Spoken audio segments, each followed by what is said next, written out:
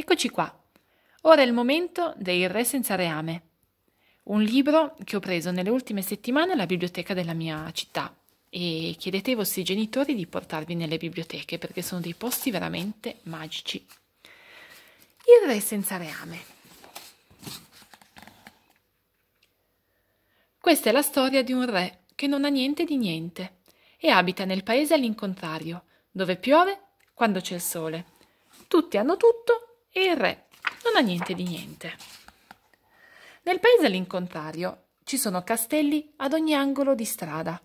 La gente circola in carrozza oppure sotto ombrelli multicolori. Il re chiaramente non ha un trono e così non può far nient'altro che sedersi per terra e aspettare, senza fare niente. Tutto va avanti così, sempre uguale, fino al giorno in cui un gatto si ferma davanti a lui. «Cosa stai aspettando?» gli domanda il gatto. «Niente», risponde il re. «Posso aspettare insieme a te?» «Ah, se ti va». Ed è così che il gatto si siede vicino al re che non ha niente di niente. «Come ti chiami?» gli chiede il gatto. Non ce l'ho mica un nome», risponde il re. «Io sono il re che non ha niente di niente». «Anche per me è la stessa cosa», dice il gatto. «A me mi chiamano gatto e basta». Dopo un po' davanti al re e al gatto passa un cavaliere. È un cavaliere giovane, forte e fiero, che monta un cavallo stanchissimo e pauroso. E infatti non appena vede il gatto, il cavallo si spaventa. Scatta velocemente di lato e fa finire il cavaliere, forte e fiero, con il sedere nella polvere. Allora il cavaliere furioso si rivolge al re. «Diamine, potresti pure fare attenzione al tuo gatto». «Ma questo gatto non è mio», risponde il re. «Niente è mio, io sono il re che non ha niente di niente». «Facile parlare così», dice il cavaliere togliendosi gli stivali. «Io mi sono slogato una caviglia». E mentre il cavaliere se ne va zoppicando, il gatto raccoglie i suoi stivali. «Li vuoi?» domanda il re. «No, sto bene così a piedi nudi, prendili tu», dice il re che non ha niente di niente. Allora il gatto si infila gli stivali del cavaliere. «Guarda, quel cavaliere si è dimenticato qui anche una moneta d'oro», dice il gatto nascondendola dentro uno stivale. Peggio per lui. Dopo un po' una signora che sta tornando dal mercato passa davanti al re e al gatto.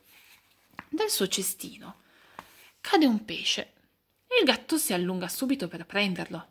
«Ladro!»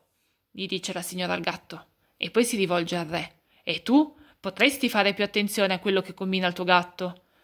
«Ma guardi signora, forse questo pesce è davvero suo, ma di sicuro questo gatto non è mio», protesta il re.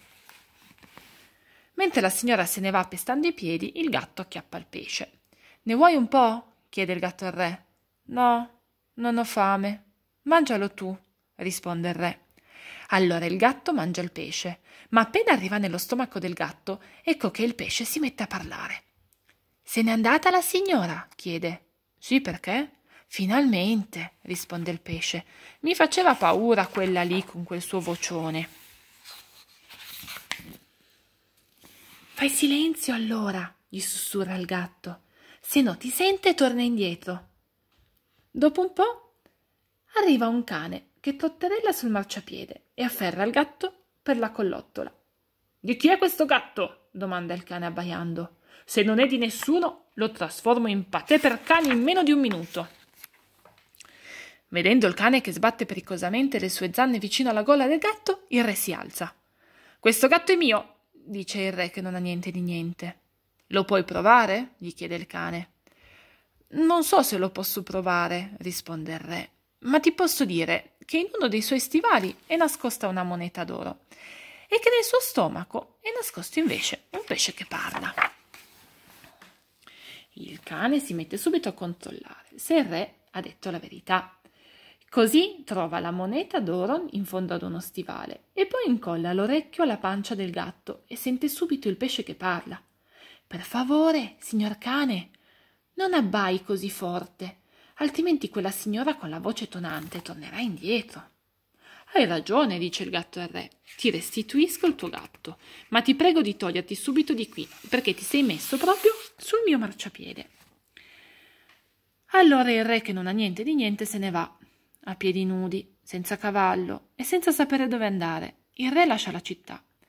Cammina per un sacco di tempo e per tutto questo tempo il gatto lo accompagna. Nessuno di loro due ha un posto dove andare. Guarda che non sei mica obbligato a seguirmi, dice il re alla fine. Ho detto che eri il mio gatto, ma solo per non farti diventare del patè per cani. Ma tu non sei il mio gatto. Un gatto non è di nessuno. Lo so, risponde il gatto. Infatti ti sto accompagnando solo perché ho voglia di accompagnarti.